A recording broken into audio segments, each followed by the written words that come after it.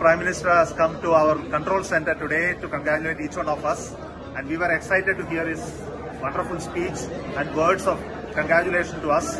And he was actually emotional about this historic event of India being the very first nation to have our Tiranga on moon.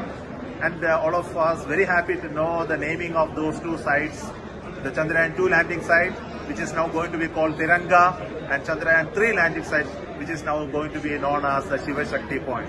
And not only that, he has also outlined what is vision for the generation of youngsters in this country to take up science, technology, engineering for making India a technology powerful nation in the future. Thank you so much.